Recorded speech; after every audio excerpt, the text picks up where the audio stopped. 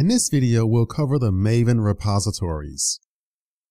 So just as a recap, as far as how Maven works, so we have this project configuration file, our pom.xml. That's basically our shopping list of all the items that we need for our project. Maven will read this configuration file, and then Maven will go out and check our local Maven repository to see if those files are there. If not, then Maven will actually go to the Maven central repository that's remote on the internet and grab the files from the remote repository. It'll download it, save it into our local repo, and then we can actually use it to build and run our application. And so we've seen this before. And the whole idea here is that we give Maven a shopping list such that this developer here in the bottom left can actually sit there and drink his coffee. He doesn't have to manually go to every website, simply build a shopping list, and then Maven will go do all the work for them. So that's the main idea on how Maven works in the background.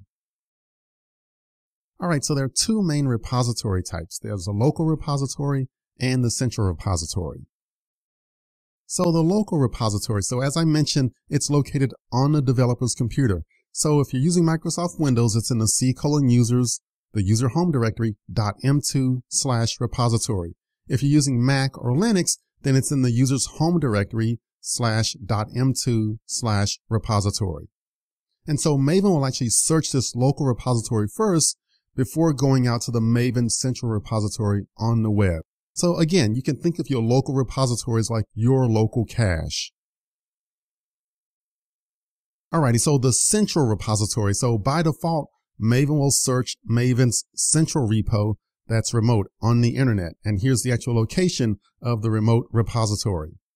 Now, one thing, since this is remote, it's on the internet, it requires an internet connection. So this is a good and bad thing. So it's good if you have a network connection, you can easily grab files and pull them down automatically. But it's bad if you have a limited internet connection, slow internet connection, or if you have no connection at all. You'll be very limited in what you can do depending on the size of your local repo. So that's kind of the good and bad thing about this central repository. But in general, most of us have network access, so it's not that big of a deal.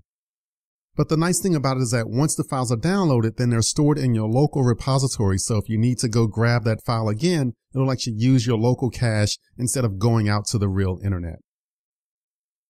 All right, so this is some good stuff. So in the following videos, we'll actually dig a little deeper into the repositories.